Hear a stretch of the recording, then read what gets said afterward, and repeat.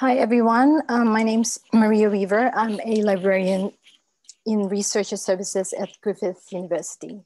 So for the context of this presentation, I'm just going to give a brief description of my role. I'm a client-facing librarian.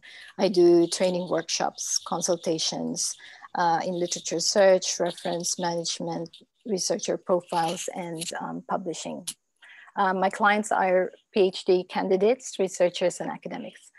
So my presentation today is based on my experience in Marco Fahmi's program for librarians to sort of undergo a 12-week mentoring program. So it's called Digital Librarian in Residence program. And for this year, I was able to participate in this.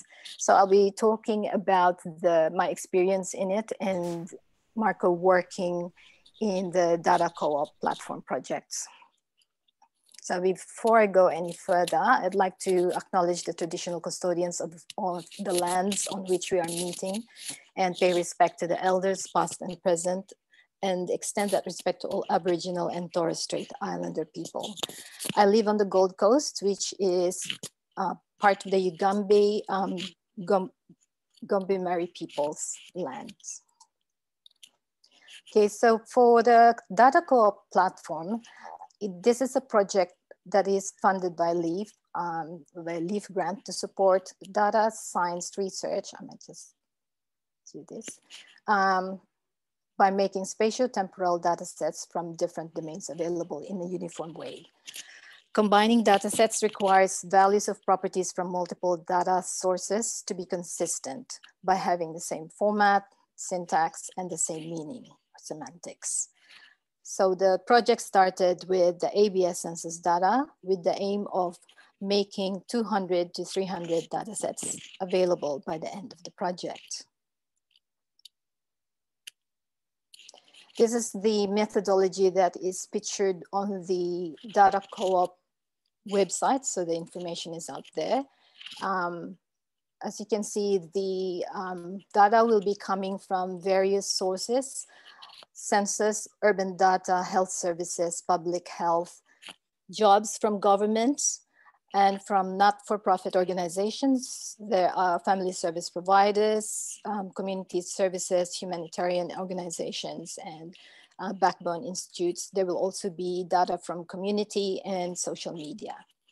So the platform intends to use the stakeholders' use cases, engender community engagement, and perform some data engineering on the data sets, allow the users or consumers to do data analytics visualization, and they will then provide data products in the form of secure data packages, both open and also openly available linked data packages, plus access to interactive dashboards. So this is also information on the Data Co-op website. So from the left to the right, you can see the first column is talking about the open data providers, the sources. And all of these data sets will be very varied, will be from different domains, probably different structure, formats, etc. So they will require data harmonization. And then that will facilitate data linkage and onto open access as well as secure data publishing of products. So I will just focus on, so those are the things I was talking about. So I'll mainly be focusing on the back end side of things. And these are the part of the activities that I was able to observe during my placement as digital librarian in residence. So I was shadowing Marco and attending data co-op meetings, and I'm trying to understand. So this is all new to me. So I'm new to vocabulary as well. I'm very happy to learn more. So the different data providers will be providing a lot of data sets, and there is focus by data co-op on social science researchers. So they've started with ABS Census data, which is a very good place to start because this is information that is very valued by researchers. And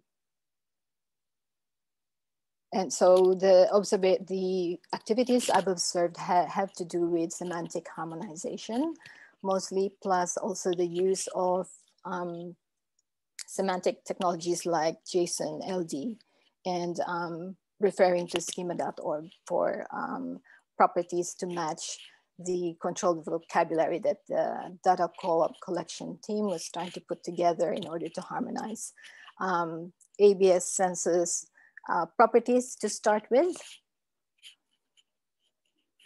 So the ABS Census data can be accessed using a table builder. So I have a screenshot a little later. I'm not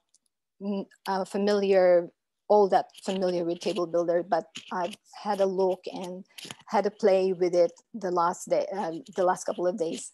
The team has processed data and produced JSON files based on the properties of the census data. And the dictionary used is the 2901, defines all the variables. The variables were combined to produce, can be combined to produce thousands of attributes. For example, single variables would be age, sex, and occupation. And so you would have properties that would say, for example, females in the range of 45 to 55 in a specific occupation, say professional. And then the raw data may be further computed to produce statistics. This is what we were hoping to do with the consumers of data will be trying to do. So this is just a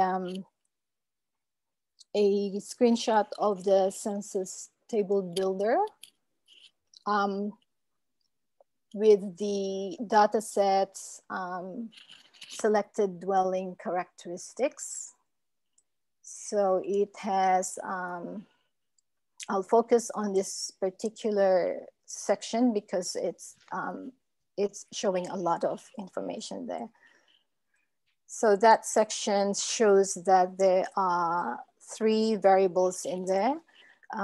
Mortgage repayments with the mnemonic MRERD, or the property or the variable ID, STRD or dwelling structure, and then the states. Okay. So this is just a screenshot of the ABS Census Dictionary. And in the inset picture lower right, you can see the age property or the age variable with the mnemonic AGAP. So that will be invoked in JSON and JSON LD taggings.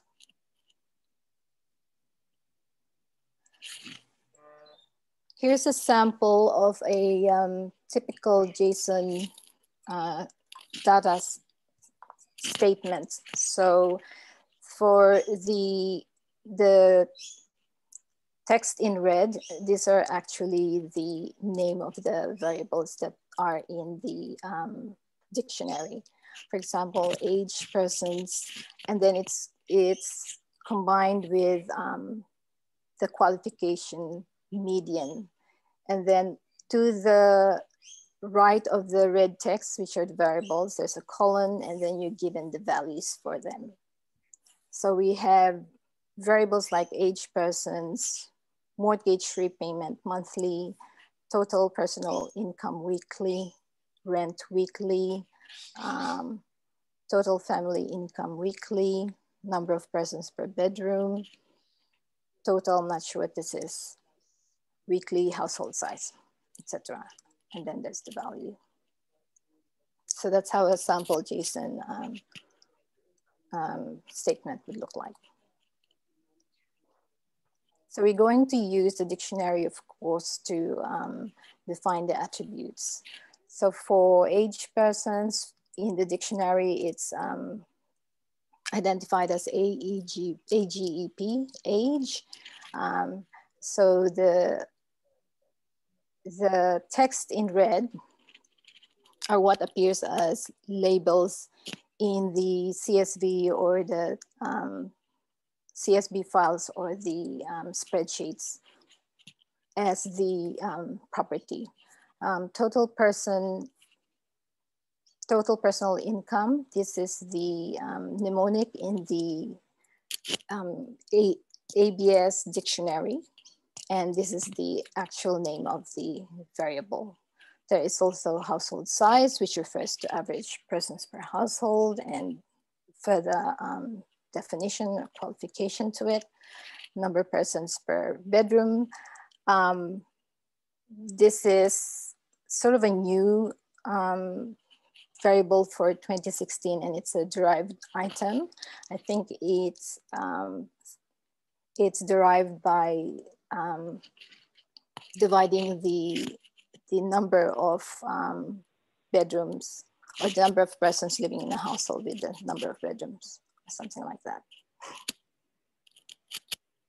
So we need to use JSON LD, which is JavaScript notation for linked data, to provide a context where each attribute will be well described. The definition can be provided by the organization, its very own context, or use an existing one, which is widely used, which is what is advised. For example, schema.org, which some people sort of refer to as a de facto standard for scaling up on the web. Each attribute is associated with a URI, which provides the identifier and as well as the context for the variables. And one context can be used for all JSON LD collections, so that there is an association of all the data that are responding or corresponding to the URI or that particular type of property.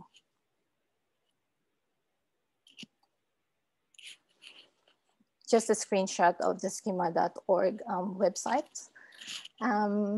It does say that the vocabularies within schema.org are produced through community consultation, and it has been very widely used in web pages, making it easy for data to be published to the web. So this is an example of a tag, 3 tags, age, sex, occupation, were provided to one of 16 tags that were, so I'm talking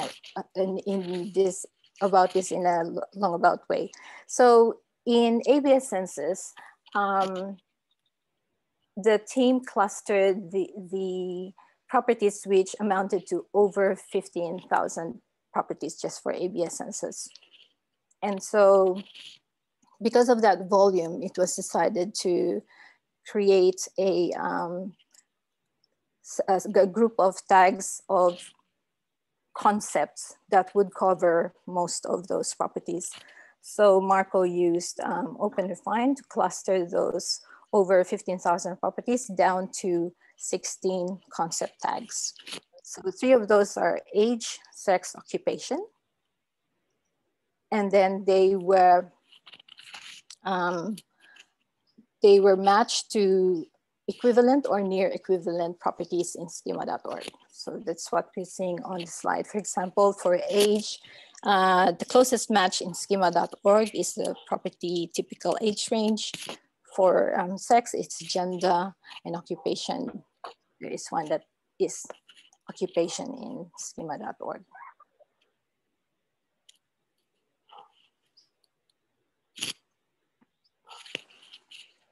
So this is an example of JSON LD coding using the app context property which provides which is the one that JSON doesn't have. So this one is going to provide the context for the property and sort of apply meaning and also syntactic consistency to the data sets. So add context, for example, the name of the property. On the web, when we look for recipes, they usually have a common structure. So there's the name of the recipe, there's an ingredients list. Sometimes there's a yield, like good for 4 people, etc. And then a set of instructions. And for every set of instructions, you'd have the steps for the recipe. And then further on, there could be a description. And because you use ingredients that are measured, there's the use of integers. For example, 2 cups, let's just say. So the integer also is defined like here in the XSD. So it provides the URI for the exact definition of XSD as used in this context. So if you were, for example, tagging a recipe for a web page, then you would use those properties. Name. I'm sorry about the bullet points. They weren't meant to be there. I was pretty sure I removed it, but they're here again. So name of recipe is mojito.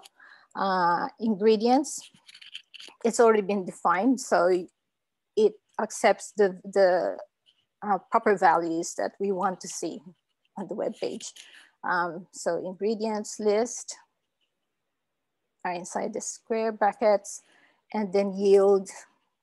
So there is meaning in it. So we know what yield means in this context. We know what instructions mean in this context, and then the step, which would belong to the instructions. So whenever you go look for a mojito cocktail or a mojito recipe, or any recipe for that matter, they would always, not always, they would typically have these structure, ingredients, method, etc. Excuse me, I just have to drink some water.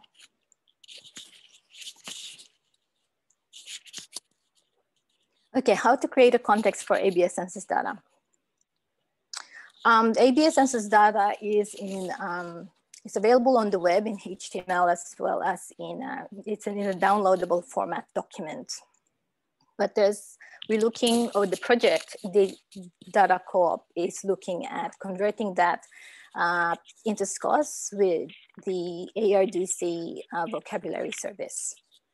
So with the SCOS, there will be the URI, so it will be very easy it will be easier to use it in the tagging and the JSON LD syntax. So the data co-op project is working with the ARDC vocabulary service. At the moment for that, there are some demo versions available already. However, it's been mentioned that there could be questions of governance and quality assurance. So that is under discussion. Okay, so that's just ABS Census data. And we still have to think of harmonizing ABS Census data, for example, with other data sets from many other providers, possibly different domains as well. So this is a visualization of, for example, you begin with ABS Census data, you've got a controlled vocabulary for that you could easily convert to link data using the schema.org contextual URIs, for example. But then you have to contend with having several or many different data sets from different sources. So there would be a lot of variations in it. So the harmonization is semantic harmonization within the data co-op providers across the providers' data sets is something the project is still looking at.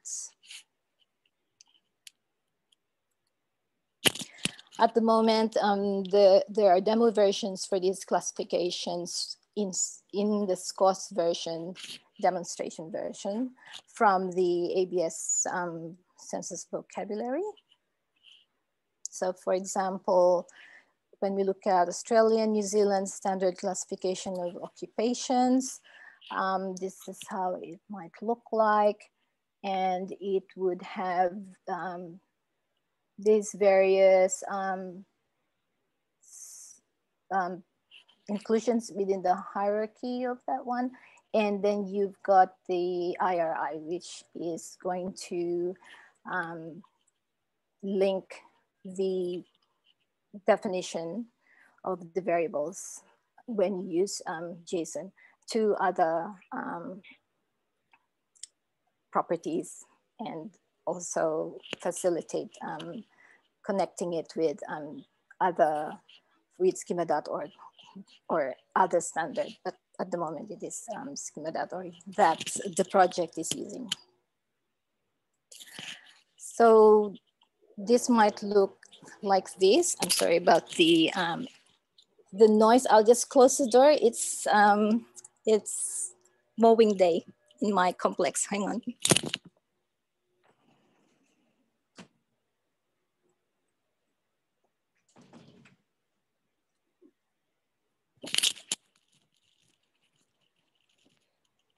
Okay.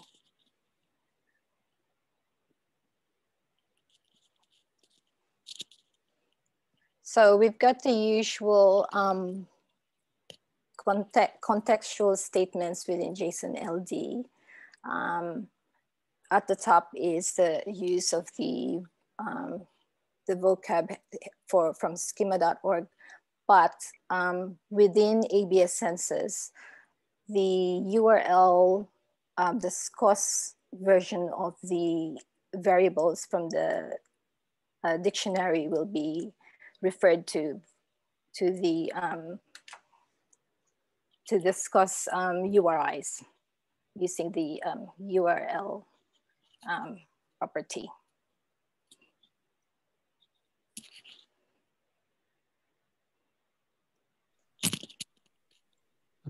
My apologies for interrupting, Maria, just to let you know that we are running a little over time now with your presentation.